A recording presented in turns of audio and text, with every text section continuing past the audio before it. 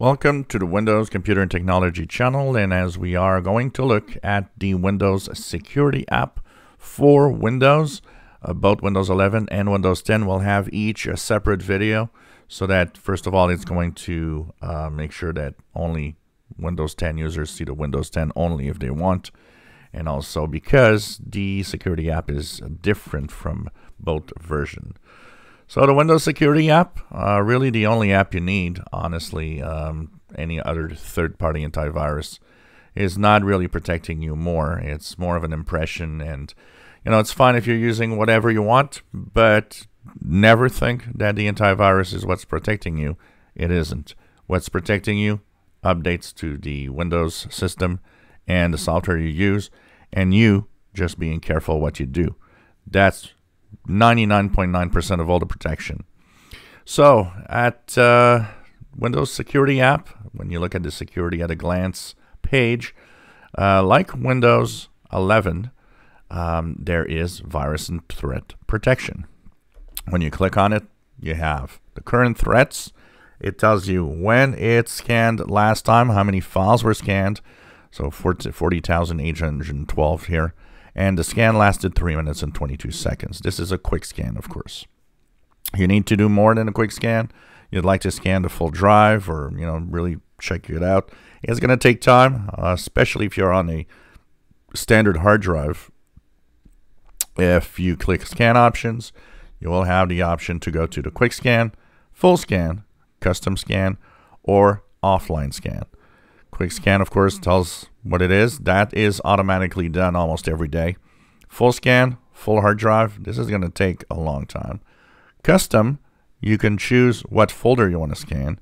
And offline scan is often the best option if you do have a threat that's found and it doesn't seem to go away. The offline scan will actually possibly be able to remove whatever threat was there. A lot of files, a lot of malware are actually, when they're active, you just can't remove them or do anything. You have to do it when you restart.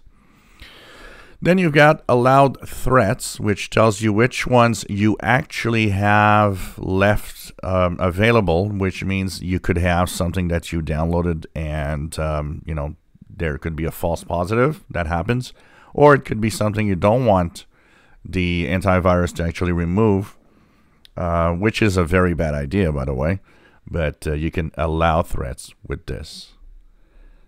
Then you've got protection history, tells you what app has been blocked, and this is actually a game that I have that it stubbornly wants to block all the time, that I removed finally after a while because I just wanted to stop the threats from arriving.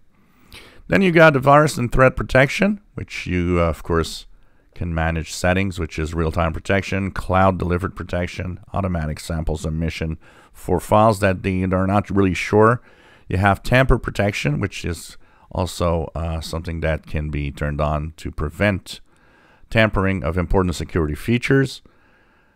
Control folder access, you can actually specifically say some folders, no apps except the ones that I give permission, can modify, which means technically ransomware could not go on a folder and encrypt files. There's exclusions that you can actually say, well, don't tell me anything about that. I don't want you to tell me that could be a potential problem. And then there's the notification settings, depending on critical information and information that it could send you on the notifications. And then, of course, you have the update, tells you if you're up to date, and the ransomware protection, where you can manage ransomware protection with mostly the controlled folder access, which is the biggest protection for ransomware. By controlling folders, you, of course, can prevent some of the folders and some of the files from being encrypted. And of course, also it goes with another thing. If you have ransomware data recovery active, what happens is that the files are sent to OneDrive. And of course, if you do get ransomware and the files get encrypted, you'll be able to get them back from your OneDrive folder. So that's the virus and threat protection section of the Windows Security app in Windows 10. If you enjoy my videos, please subscribe, give us thumbs up. Thank you for watching.